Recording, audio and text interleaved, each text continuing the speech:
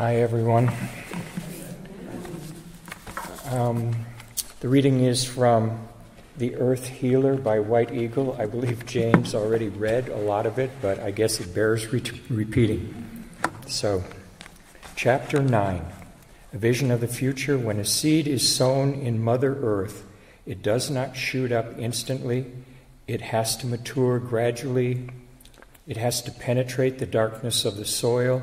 It has to appear above the soil and then reach up to the sunlight.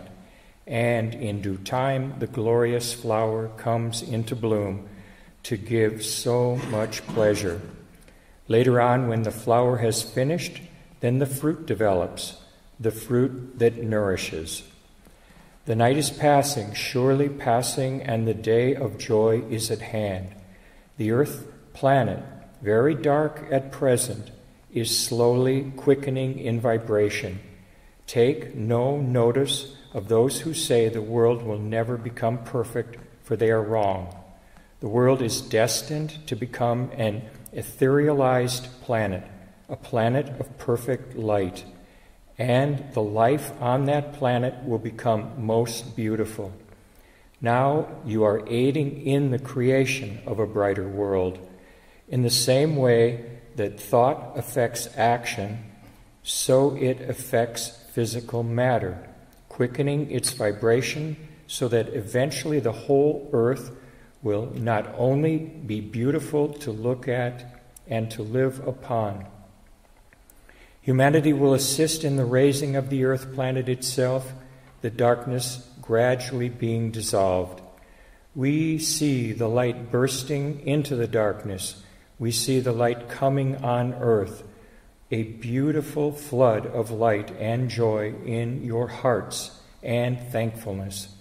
We see the light like a beautiful dawn in the very early morning, the dawning light.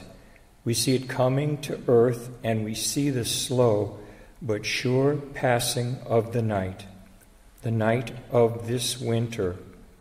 Remember our words. The night is passing. It will just fade with the coming sunrise. The end of the trials of the present day is in sight. Then, even as the glowing sunshine, which will enfold you all before very long, will bless the earth, so shall you all be caught up in the warmth and light and beauty of the spirit world, the spirit life. Humanity is ready. It is turning the scale. By its own desire for peace and goodwill, humanity is advancing, is evolving. Understand this, for life is eternal, continuously manifesting in physical form, manifesting, withdrawing, recreating. The time approaches when there will be no more self-seeking.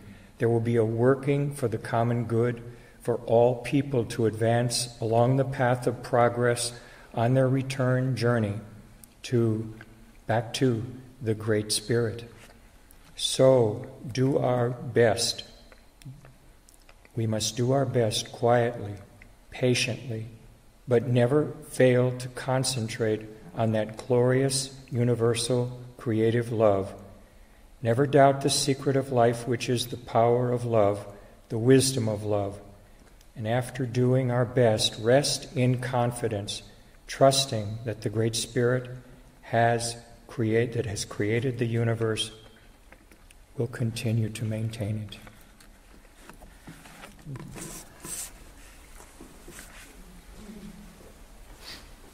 Please join us in hymn number 3. The Attunement for Healing the Earth. As we enter this time of communion, we reflect on our link with the earth and the world of nature, which nurtures us. We reflect on our link with the wider heavens and the higher worlds of spirit, which uplift us. We are linked with Mother Earth and Father Sky. We would come into the place of peace and balance in our own heart, the place of light, of creative light and love, the place of the spiritual sun, And so, in the name of Father, Mother, and Son, we pray that we may work in cooperation with the angels who are the inner life of our earth planet and who are its guardians.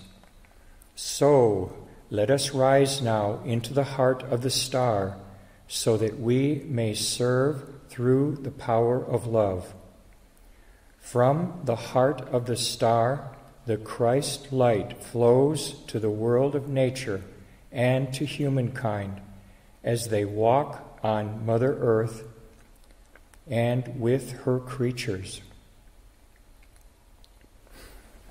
Being attuned with the Christ star, we now work with the angels of the elements, the angels of earth, of air, of water, and of fire. We work first with the great earth angels.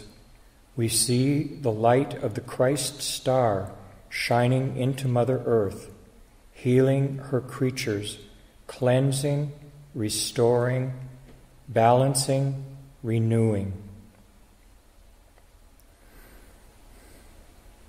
We work with the great angels of water to bring peace and cleansing to the soul of the world. We work to assist the angels to heal all the waters of the earth, the streams, rivers, seas, oceans, and ice sheets of our planet, to heal and to replenish. We work with the great angels of the air to inspire the minds and hearts of all people with wisdom and the understanding of the true meaning of brotherhood. We work to assist the angels to cleanse and balance the air element, the atmosphere of our planet. We feel ourselves now drawn upward into the light of the sun. We are in the sun, in God's heart.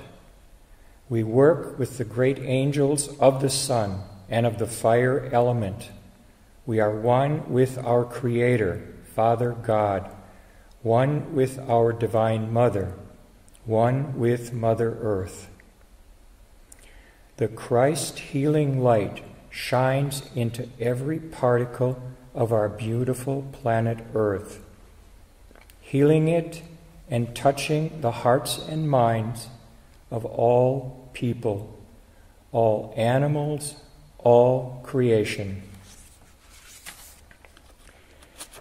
And finally, during these times of intense change, turbulence, and upheaval, as a dying old world order gives way to a more conscious and harmonious way of living that is centered in the true love, wisdom, and power of God, may we and our beloved Mother Earth weather every storm that may come, learn the lessons that they would teach us, help us as we can, those less fortunate and in greater need, and stay ever steadfast and true to the God star above us and to the Christ light within us. Amen.